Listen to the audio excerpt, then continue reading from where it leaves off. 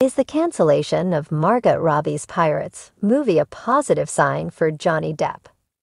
Not that audiences didn't want a Robbie-starring Pirates of the Caribbean film, but in this series, there is a real legend who is almost impossible to replace.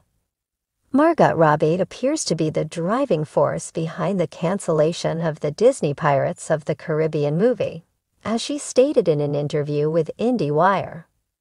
"I guess they don't want to do it, but we had a concept and were working on it for a long time, decades ago, to have a tale that was more female-led, not entirely female-led, but just a different sort, which we thought would have been really cool."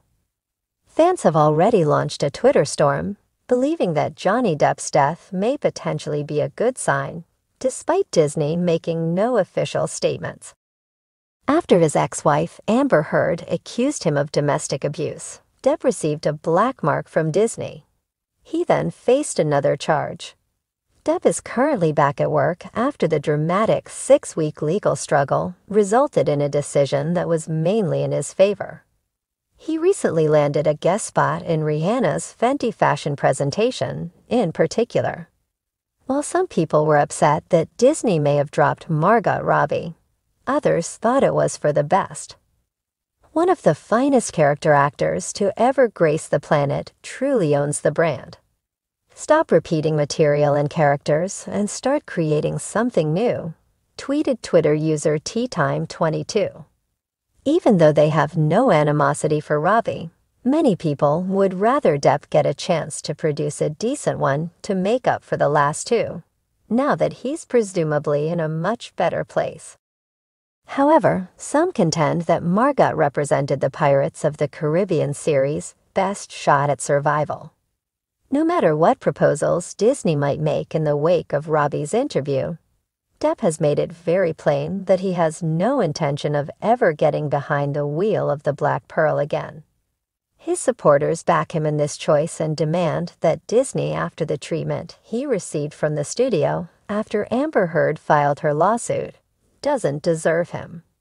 I don't think this indicates Depp is coming back. I believe Disney hoped Amber would triumph, Johnny would be exposed as an abuser, and any reboots would be well received without him.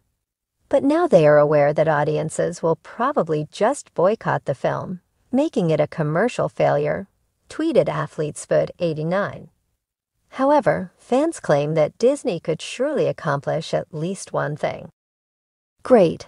Disney suddenly began to pay attention to their consumers and understood that absolutely no one wanted this.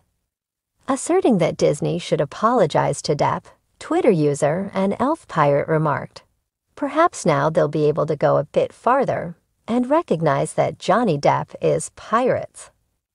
#NoJohnnyNoperates, as well as Captain Jack Sparrow and Pirates of the Caribbean surged to Twitter trends after the news of the ostensible cancellation of the Robbie-starring film surfaced.